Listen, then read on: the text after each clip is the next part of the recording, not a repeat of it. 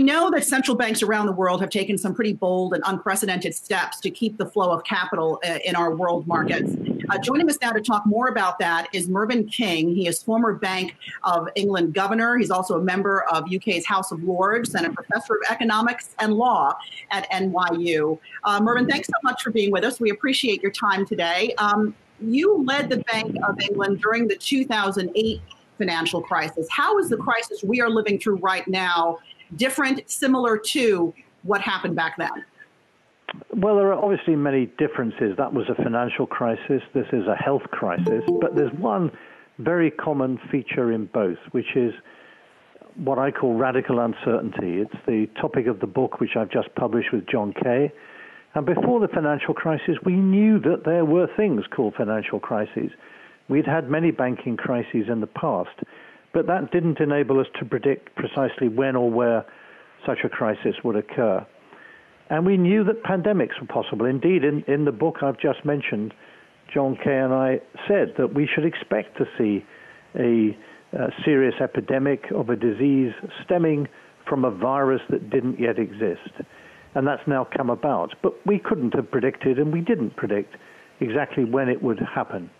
And I think the important lesson from all this is that we shouldn't be befuddled by what I call bogus quantification.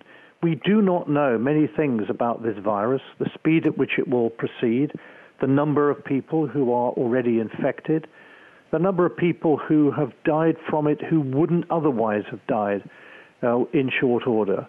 And so predictions of how far the crisis will spread and for how long we will need to keep in place the current restrictions are really almost impossible to make.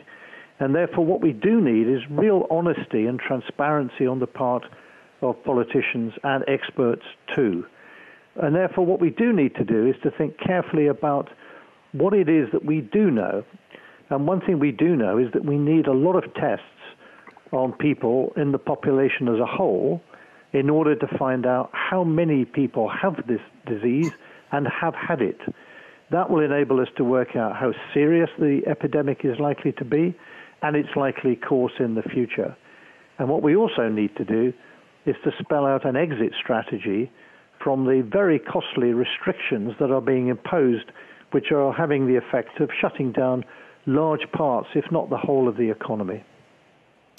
Mervyn, Brian Sozzi here. Good to speak with you again. You know, and given looking forward, the outlook, or just the outlook, is radically uncertain. So, in your view, what does the global recovery look like, looking out over the next year or two, and in the context of what we saw coming out of the Great Recession?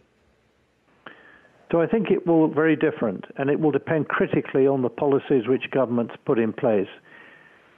If we have an exit strategy which explains to businesses clearly that as we learn more about the extent of the epidemic and for how long we will need to keep the restrictive measures in place, if that exit strategy holds out hope that businesses will be able to restart and that people who have immunity can go back to work, then we could see a very sharp rebound and get back to normal sometime in the autumn, second half of the year.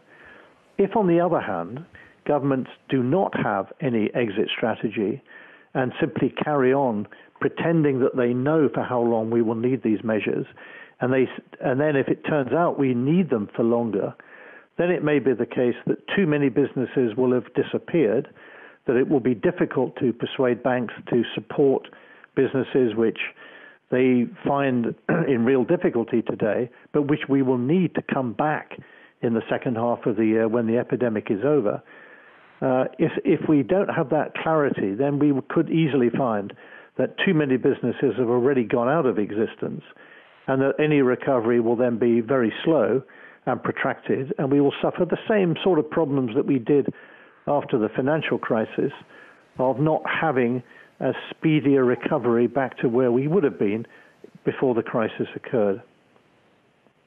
There's been talk here in the U.S. about a fourth round of fiscal stimulus, and you were talking a bit about quantification. So what metrics are you actually using to measure the efficacy of the monetary and fiscal response right now, and whether these actually need to be stepped up further? So I think the metric is whether you can imagine that a small or medium-sized business, and especially the self-employed, can actually obtain support, first of all, in the form of borrowing or help with cash flow. That is, this is not a time when governments should be collecting taxes from the private sector. It should be lending to the private sector in the form of not collecting taxes. And secondly, there needs to be compensation in the form of the government providing grants which are effectively acting as a purchaser of last resort. We need the government to step in now, and during the duration of these restrictions, where the government is deliberately pushing down economic activity as an act of public health policy, it needs to reimburse businesses for the lost takings, which are no fault of their own and do not tell us anything at all about the long-run viability of those businesses. Now, if we can put an exit strategy in place, then the length of time for which these payments will be needed will be much shorter than would otherwise be the case. And that means that then the businesses will be there so that when we return to normal, a market economy can start to function again. At present, the market economy is to some extent in kind of deep freeze. And the process of allowing businesses to fail and creating new businesses can't really operate normally until we get past the point when these restrictions are needed. Mervyn King, former Bank of England governor and author of Radical Uncertainty, Decision-Making Beyond the Numbers. Thank you so much for being with us and for sharing your insights. Be well.